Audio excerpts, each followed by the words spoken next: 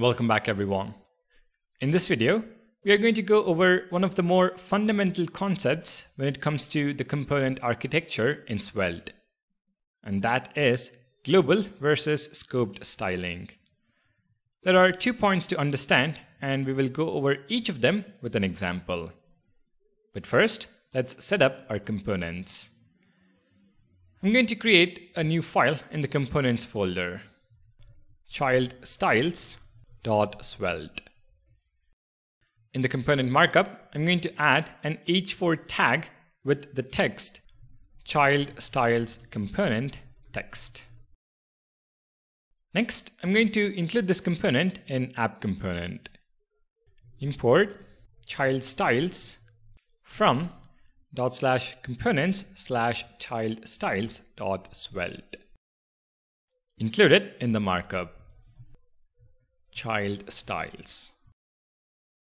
Now above this component, I'm also going to add an h4 tag. The text is app component text. So we have an h4 tag in the app component and the child styles component. Our setup is done. Now let's begin with our first point, which is about scoped styles. In the app component styles section, let's add the color orange to the h4 tag.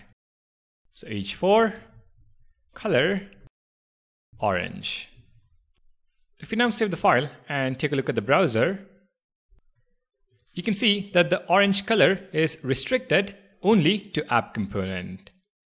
So the first point to make note of is that in Svelte, by default, a component's styles are scoped to that particular component, even if the component has children components.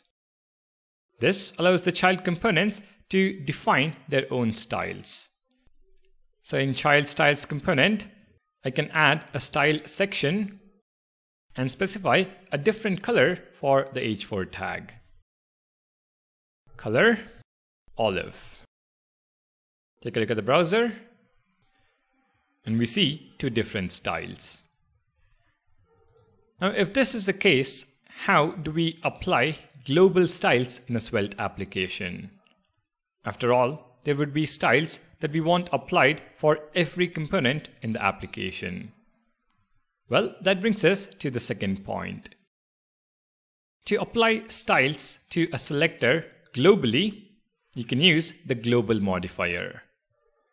To demonstrate its usage, let's add an h3 tag in both the components.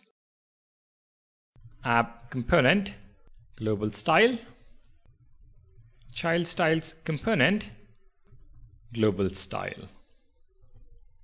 Now in the app component styles, we can use the :global modifier specifying the selector and its corresponding styles. Let's set color to blue.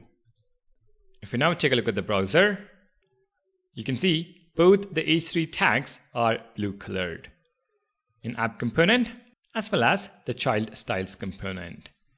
And this is because of the global modifier we've used. You can remove this style from app component and paste it inside the child component, and the result is the same. Blue color is applied globally. The 2 points to keep in mind. By default, component styles are scoped to the component. However, styles can be applied globally using the global modifier. Alright, I hope you now have a clear understanding of component styling in Svelte. Thank you guys for watching. Make sure to subscribe to the channel, and I'll see you all in the next video.